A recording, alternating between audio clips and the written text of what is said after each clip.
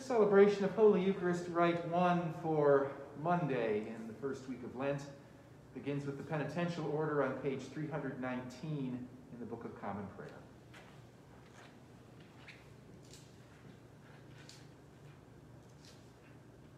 Bless the Lord, who forgiveth all our sins.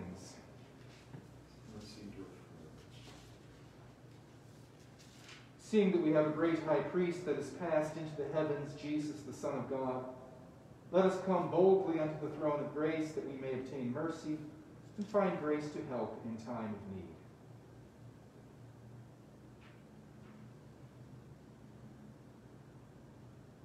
Almighty and most merciful Father, we have erred and strayed from thy ways like lost sheep. We have followed too much the devices and desires of our own hearts. We have offended against thy holy laws. We have left undone those things which we ought to have done. And we have done those things which we ought not to have done. But thou, O Lord, have mercy upon us. Spare thou those who confess their faults. Restore thou those who are penitent, according to thy promises declared unto mankind in Christ Jesus our Lord. And grant, O most merciful Father, for his sake, that we may hereafter live a godly and righteous and sober life to the glory of thy holy name. Amen. The Almighty and merciful Lord grant you absolution and remission of your sins, true amendment of life, and forgiveness in the Holy Spirit. Amen.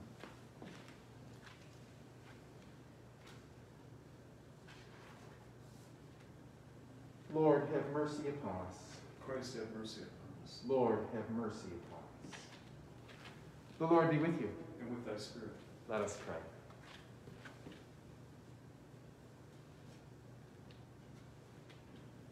Almighty God, whose blessed Son was led by the Spirit to be tempted by Satan, make speed to help thy servants who are assaulted by manifold temptations. And as thou knowest their several infirmities, let each one find thee mighty to save. Through Jesus Christ, thy Son, our Lord, who liveth and reigneth with thee and the Holy Spirit, one God, now and forever. Amen.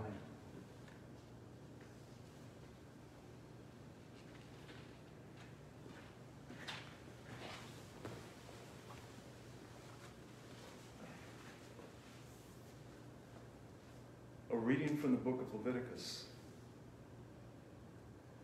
Yahweh spoke to Moses. He said, "Speak to the whole community of the sons of Israel, and say to them, Be holy, for I, Yahweh your God, am holy.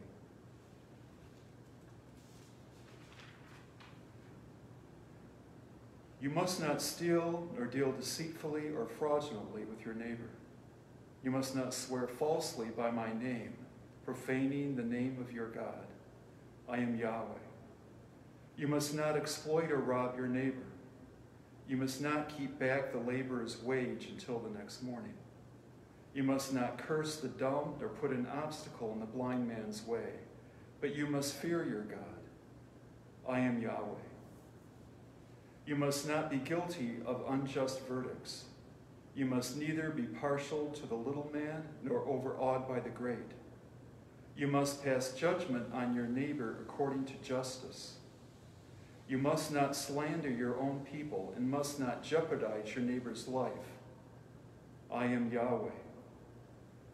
You must not bear hatred for your brother in your heart. You must openly tell him, your neighbor, of his offense.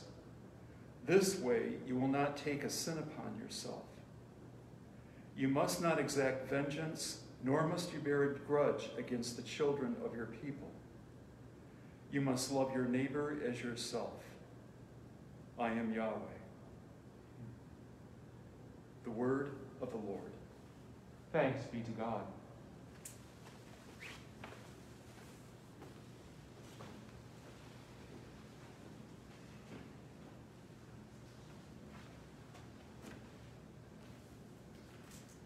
The Holy Gospel of our Lord Jesus Christ, according to St. Matthew. Glory be to thee, O Lord. Jesus said, "When the Son of Man comes in his glory, escorted by all the angels, then he will take his seat on the throne of glory. All the nations will be assembled before him, and he will separate men one from another as the shepherd separates sheep from goats. He will place the sheep on his right hand and the goats on his left. Then the king will say to those on his right hand, "Come, you whom my Father has blessed. Take for your heritage the kingdom prepared for you since the foundation of the world. For I was hungry, and you gave me food. I was thirsty, and you gave me drink. I was a stranger, and you made me welcome. Naked, and you clothed me. Sick, and you visited me. In prison, and you came to me." Then the virtuous will say to him in reply, "Lord, when did we see you hungry and feed you, or thirsty and give you drink? When did we see you a stranger and make you welcome, naked and clothe you, sick or in prison and go to see you?" And the king will answer, "I tell you solemnly, insofar as you did this to one of the least of these brothers of mine, you did it to me." Next he will say to those on his left hand, "Go away from me with your curse upon you to the eternal fire prepared for the devil and his angels. For I was hungry, and you never gave me food. I was thirsty, and you never gave me anything to drink. I was a stranger, and you never made me welcome, naked, and you never clothed me, sick and in prison, and you never visited me." Then it will be their turn to ask, "Lord, when did we see you hungry or thirsty, a stranger or naked or sick or in prison, and did not come to your help?" Then he will answer, "I tell you solemnly, insofar as you neglected to do this to one of the least of these, you neglected to do it to me." And they will go away to eternal punishment, and the virtuous to eternal life. The Gospel of the Lord. Praise be to thee, O Christ. In the name of the Father, and of the Son, and of the Holy Spirit. Amen. The reading from Leviticus ends with the second of the summary of the law that Jesus gave in answer to questioners. What is the great commandment? Jesus said, "Love God with everything you have, and love your neighbor as yourself," as Leviticus says. Leviticus gives us a whole roster of ways that we are to live justly in community one with another. And Jesus continues this dialogue, continues this instruction with this parable of the Last Judgment, of how we are to care for one another. And where Leviticus would say that we love our neighbors as ourselves, we care for one another because it is a good thing to do being in community, Jesus completes that. Jesus fulfills it. Jesus takes it even deeper and says that when we are in right relationship one with another, we are in right relationship with God. We are in right relationship with the Son of God, with Jesus. When was it that we saw you sick or in prison and visited you or not? And Jesus said, insofar as you did or you didn't, you did or didn't to me. Lent can be burdensome. Lent can be a time when we feel we have to give up so much or take on so much. And readings like this can remind us of all of the burden, if you will, of what it is to be not only a decent human being, but more importantly, to be a disciple, a follower of Jesus. Here is yet one more list and litany of things that we have to do or else. And it can be exhausting, especially for those who are compassionate and giving and who live into this. Sometimes there is a thing of compassion fatigue, one more thing to do, and it can be brutal. I've read reports of medical personnel in this time of pandemic who are just plain worn out from their good and decent care of the patients, of the people who come to them. I read and hear stories of teachers, of educators who are just bone tired from the extra way that they have had to reach out and to care for students who are scattered on screens throughout their district. And here Scripture gives us one more list of things we need to do. May we be gentle with ourselves this Lent and with this list. One of the blessings of living into our Christianity fully year-round is that these sorts of things become for us habit, become rule of life, become way of being. So that when we come to this season of Lent, if we are already doing this, it is not so much adding one more thing to our list of burdens and duties. It is reminding us of the grace that God has given us throughout the year to live justly and rightly, not only to be in right relationship one with another, but to be in right relationship with God. So if this describes you, if you are living a life that by and large is taking care of one another and taking care of Jesus, and knowing this congregation and the people who worship and serve here, I believe that to be true, then read these scriptures, hear them more as an affirmation of what you are already doing. And if you realize in this penitential season that there are times when we do fall short, don't feel you have to take everything on this minute. Work on it a bit at a time. God is patient and loving. God knows our capabilities. God knows our capacities. God desires our efforts and our faithfulness.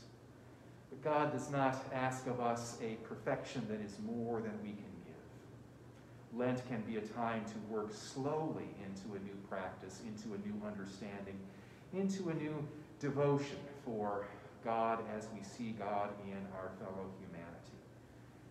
However we find ourselves on this first Monday of Lent, whether we are active doers in the kingdom or we are those who are falling a bit behind, may we remember God's grace and love and mercy throughout, and God's patience with us, and God's desire constantly to call us back into right relationship, one with another and with God. In the name of the Father, and of the Son, and of the Holy Spirit. Amen.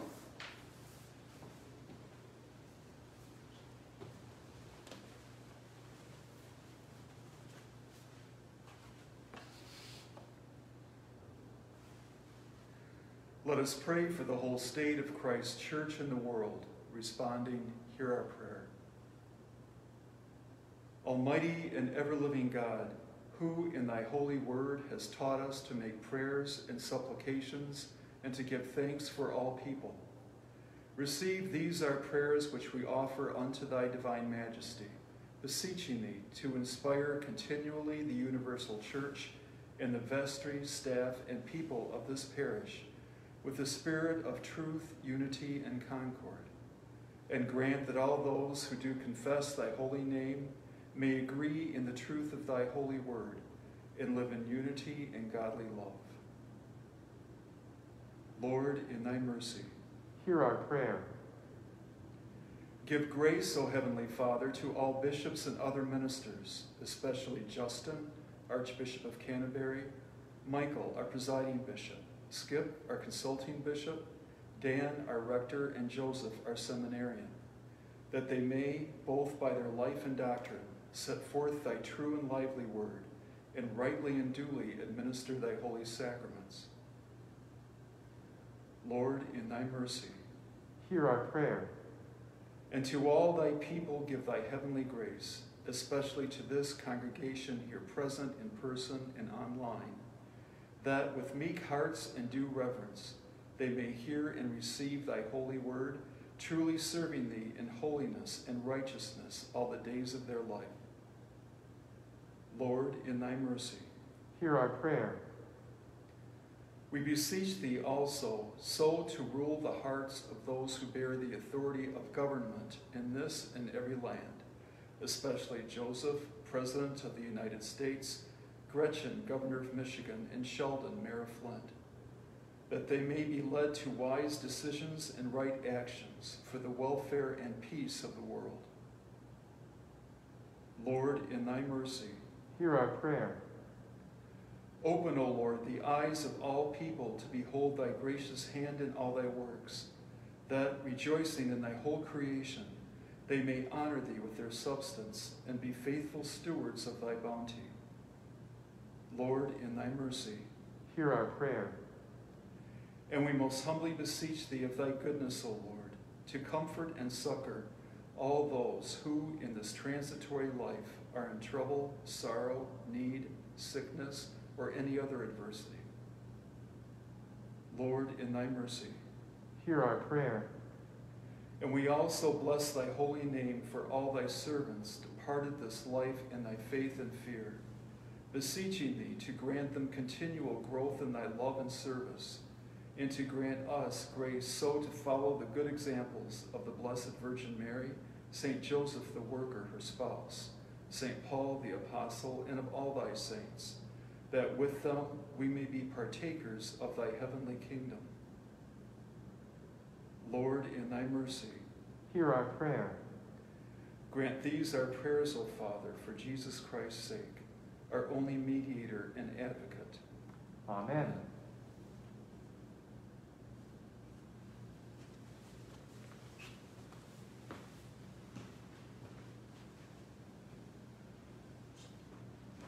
The peace of the Lord be always with you. And with thy spirit. Thank you. Good morning. Welcome to St. Paul's today. It is good that we are together in this technological way that God has blessed us with. As I prepare the altar for Holy Communion, know that this is one way, perhaps the chief, the principal way that we are brought into right relationship one with another and with God, and it is how we are strengthened then to do those things out in the world that God would have us do, to serve the least in our community, and in doing so, serving Christ. When it's time for communion, even as you are worshiping God with us electronically online this morning, the gift and the grace of the sacrament is yours. When it's time for communion, accept Jesus' invitation to enter your hearts spiritually, to forgive you, to bring you into right relationship, and to send you into the world to do what God would have you do. Walk in love as Christ loved us and gave himself for us, an offering and a sacrifice to God.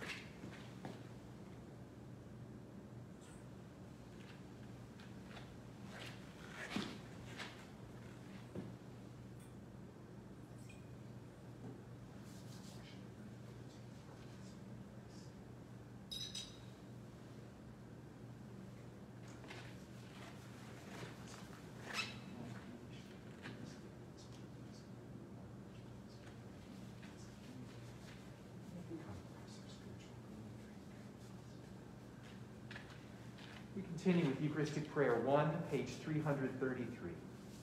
The Lord be with you. And with thy spirit. Lift up your hearts. We lift them up unto the Lord. Let us give thanks unto our Lord God. It is meet and right so to do. It is very meet, right, and our bounden duty that we should at all times and in all places give thanks unto thee, O Lord, Holy Father, Almighty everlasting God, through Jesus Christ our Lord, who was in every way tempted as we are, yet did not sin, by whose grace we are able to triumph over every evil, and to live no longer unto ourselves, but unto him who died for us and rose again.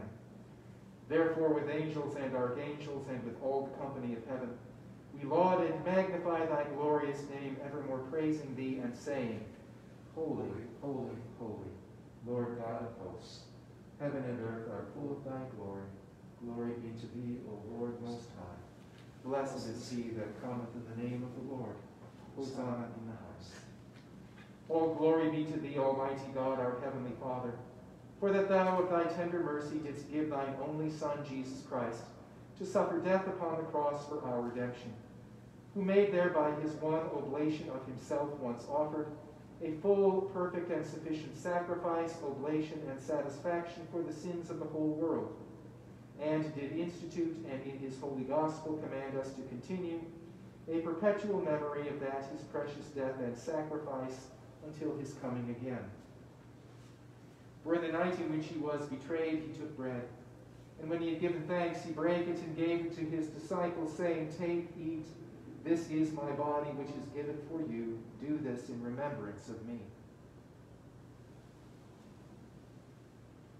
Likewise, after supper he took the cup, and when he had given thanks, he gave it to them, saying, Drink ye all of this, for this is my blood of the New Testament, which is shed for you and for many for the remission of sins. Do this as oft as ye shall drink it in remembrance of me. Wherefore, O Lord and Heavenly Father, according to the institution of thy dearly beloved Son, our Savior, Jesus Christ, we, thy humble servants, do celebrate and make here before thy divine majesty, with these thy holy gifts which we now offer unto thee, the memorial thy Son hath commanded us to make, having in remembrance his blessed passion and precious death, his mighty resurrection and glorious ascension, rendering unto thee most hearty thanks for the innumerable benefits procured unto us by the same. And we most humbly beseech thee, O merciful Father, to hear us, and of thy almighty goodness, vouchsafe to bless and sanctify with thy word and Holy Spirit these thy gifts and creatures of bread and wine, that we, receiving them according to thy Son, our Savior Jesus Christ's holy institution, in remembrance of his death and passion, may be partakers of his most blessed body and blood. And we earnestly desire thy fatherly goodness mercifully to accept this, our sacrifice of praise and thanksgiving, most humbly beseeching thee to grant that, by the merits and death of thy Son, Jesus Christ, and through faith in his blood, we and all thy whole church may obtain remission of our sins and all other benefits of his passion. And here we offer and present unto thee, O Lord, ourselves, our souls and bodies, to be a reasonable, holy, and living sacrifice unto thee, humbly beseeching thee that we and all others who shall be partakers of this holy communion may worthily receive the most precious body and blood of thy Son, Jesus Christ, be filled with thy grace and heavenly benediction, and made one body with him, that he may dwell in us and we in him. And although we are unworthy through our manifold sins to offer unto thee any sacrifice, yet we beseech thee to accept this our bounden duty and service, not weighing our merits, but pardoning our offenses through Jesus Christ our Lord.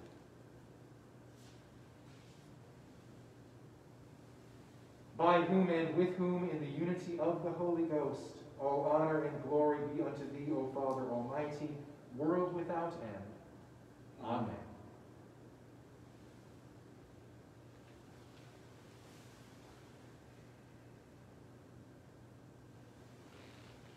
And now, as our Savior Christ hath taught us, we are bold to say, Our Father, who art in heaven, hallowed be thy name. Thy kingdom come, thy will be done on earth as it is in heaven. Give us this day our daily bread, and forgive us our trespasses, as we forgive those who trespass against us. And lead us not into temptation, but deliver us from evil. For thine is the kingdom, and the power, and the glory, forever and ever. Amen.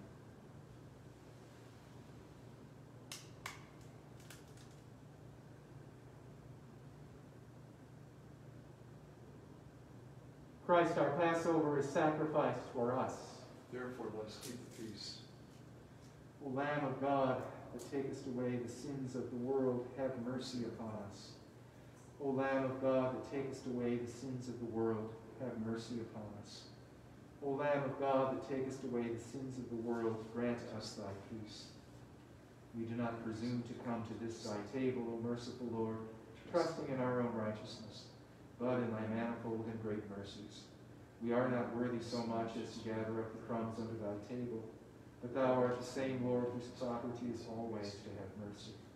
Grant us therefore, gracious Lord, so to eat the flesh of thy dear Son, Jesus Christ, and to drink his blood, that we may evermore dwell in him, and he in us. Amen. The gifts of God for the people of God.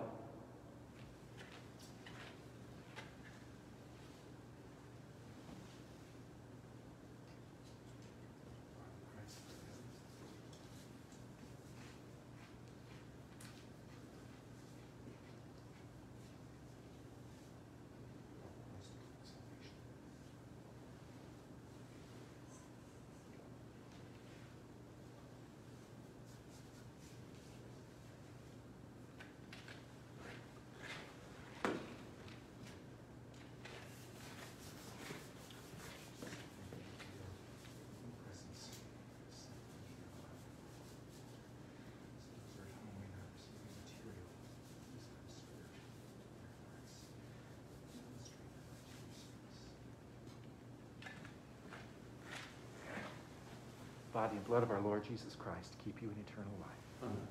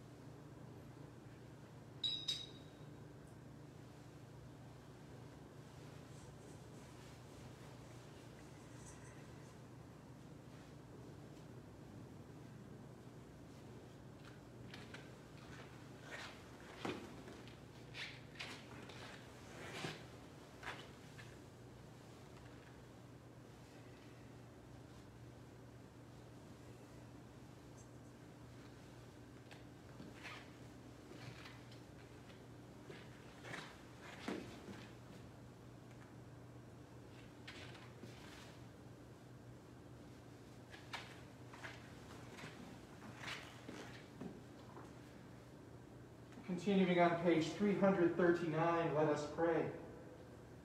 Almighty and ever-living God, we most heartily thank Thee for that Thou dost feed us in these holy mysteries with the spiritual food of the most precious body and blood of Thy Son, our Savior, Jesus Christ, and dost assure us thereby of Thy favor and goodness towards us, and that we are very members and corporate in the mystical body of Thy Son, the blessed company of all faithful people, and are also heirs through hope of Thy everlasting kingdom.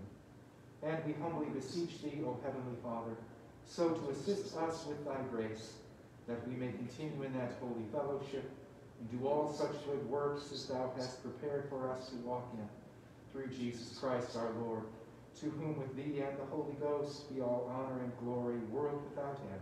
Amen. The blessing of God Almighty, the Father, Son, and Holy Spirit rest upon you and remain with you now and always. Amen. Go in peace to love and serve the Lord. Thanks be to God.